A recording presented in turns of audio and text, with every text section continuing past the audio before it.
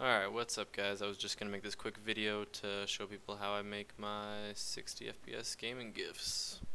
So first gotta go download Xmeter Recode. I have a version that's kinda old just because I'm kinda scared to update it. Not sure if it will change anything if you get the newest one, but this is what it looks like right now. Basically, what I do every time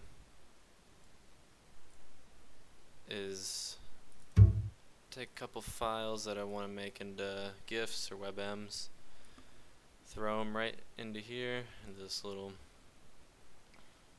list, I guess.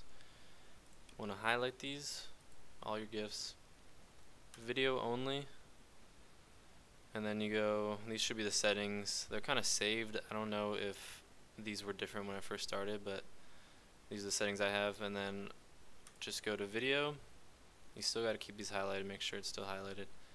And then all these settings is what I have. The things I changed though are, even though my videos are 60 frames per second, I still like to be sure and just choose a 60 frame rate. I'm not sure if it changes anything if you keep original or anything like that, but then with all these settings, the only other thing I've been changing is this to make it best quality.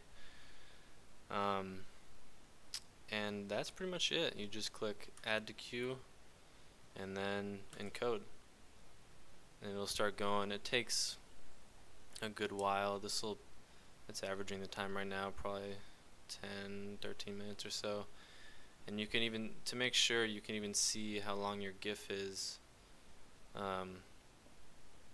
which I make mine usually 15 seconds a piece. So if you do 901 frames divided by 15 seconds, 60 frames per second. There you go.